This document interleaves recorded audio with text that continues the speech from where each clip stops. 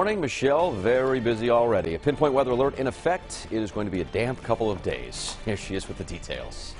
Today going to be kind of run-of-the-mill situation. Okay. We've got just some lighter rain moving through this morning. It'll taper to some showers and drizzle. We're concerned about what's on the way for late tonight through Wednesday. A slow-moving nor'easter developing. Our look right now at our hurricane barrier camera towards the highway, it's a dreary one. Roadways are going to be wet this morning. Temperatures running from the upper 40s to the lower 50s for most. Providence at 52. It's 48 in Smithfield, 51 in New Bedford, and 53 degrees in Newport, while westerly is in the middle 50s. Here's our three key things. It's a stormy stretch ahead of us. We've got, again, showers that'll linger today, and then that nor'easter for Tuesday and Wednesday that'll bring rain and wind. High wind and flood watches both issued today ahead of the storm, and we've got to keep an eye on late week too.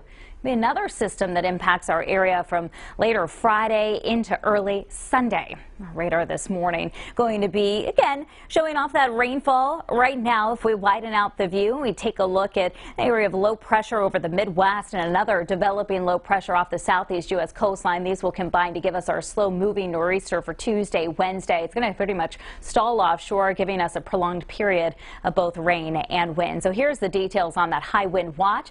It's in effect from Tuesday morning into Wednesday afternoon. Gusts 45 to 55 miles per hour, leading to the potential for some wind damage and some power outages. The flood watch is in effect from late tonight into Wednesday evening. This is new this morning. It's been issued for Rhode Island and most of southeastern Massachusetts away from the Cape, Martha's Vineyard, and Nantucket.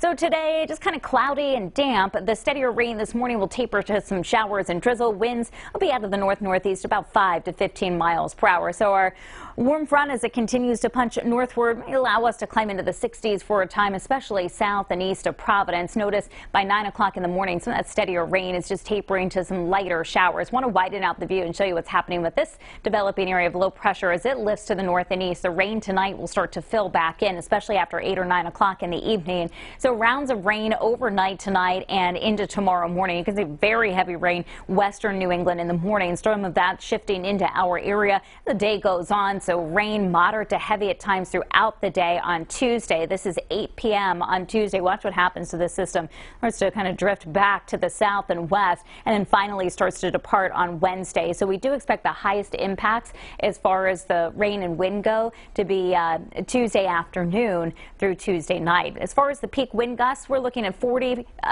45 to 50 mile per hour winds from Providence and points south and westward. To get closer to Fall River, New Bedford, Newport, even Bristol, we could see gusts 50 to 55 miles per hour, and then north and west of Providence into eastern Connecticut, winds in that area out of the northeast about 35 to 40 miles per hour. Rainfall amounts, so we are looking at widespread amounts of 2 to 4 inches of rain. On the high end, some of our computer models are showing the potential for 5 or even 6 inches of rainfall between now and Wednesday. So that is a significant storm system for us. Not only are we looking at the potential for power outages, we've got street flooding possible, as well as some river or stream flooding if we end up on the higher end of those rainfall amounts. So tomorrow, plan on just a stormy day, rain and wind. You want to make sure today that you take some time to secure those Halloween decorations or bring them in 8 o'clock as we head into your Wednesday. Showers going to be lingering. Thursday looks like a dry day. Most of Friday may end up dry too, but we do have some showers late on Friday into Saturday, Sunday morning as well before we dry out. It looks like right now in time for trick-or-treating on Sunday evening.